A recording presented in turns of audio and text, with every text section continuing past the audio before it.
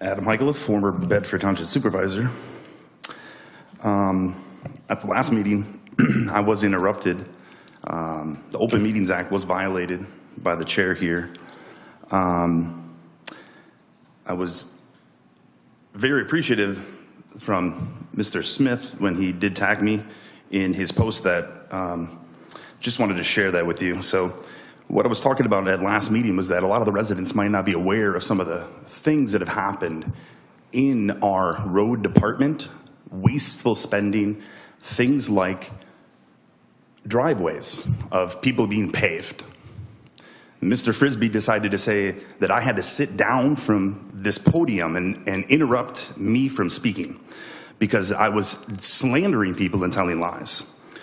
May 27, 2020, extremely disappointed to hear about the asphalt situation in Burlington Township while the contractor who allowed a crew use public resources to pave a private drive. It has been rectified, the situation internally. They're going to have a hard time gaining the trust of this commissioner on future projects. Okay, so thank you, Mr. Smith, for alerting me to that again, because I knew that it was there, because I knew that this situation was real and the people and the public already knew about this. So it's frustrating again to see this disconnect from this board. The way that you control things is disgusting. Technology, for example, here.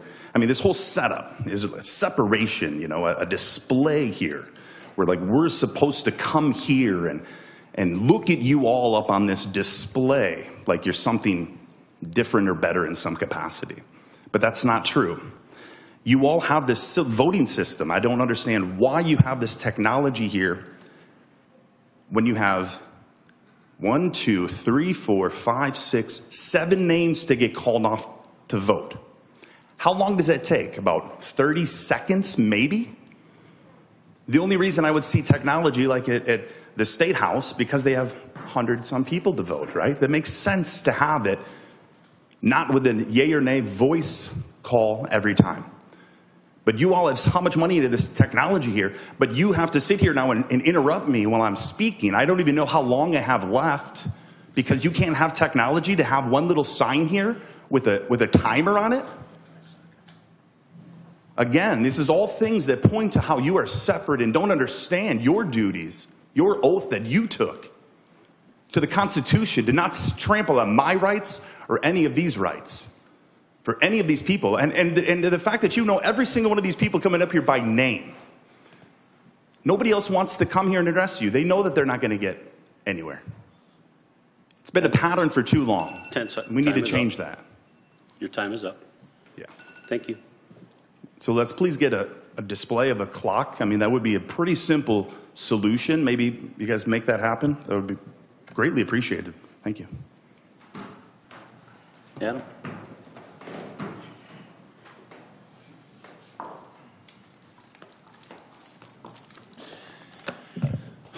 Hello again.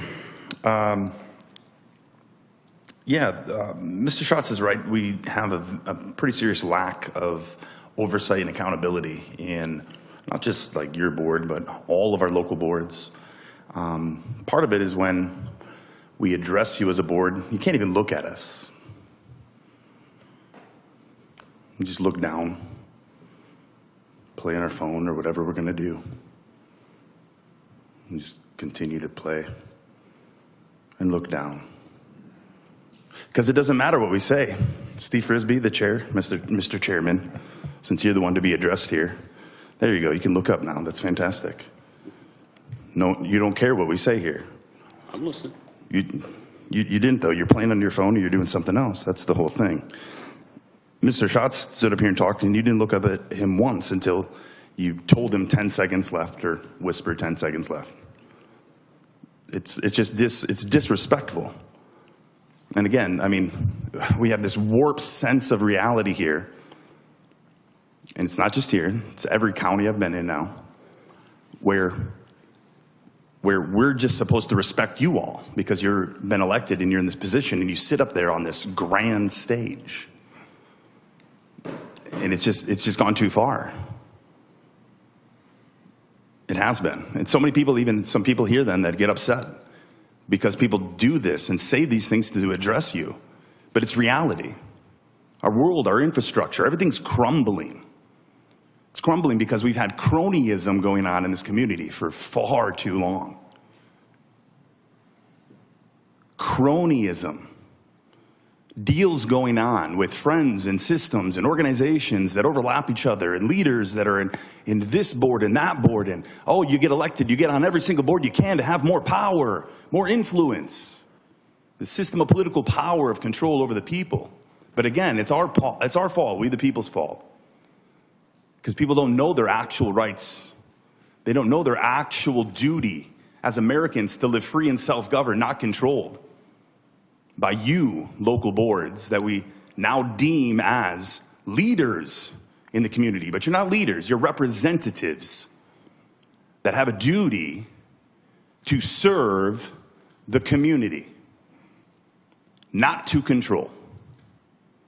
It's just been lost.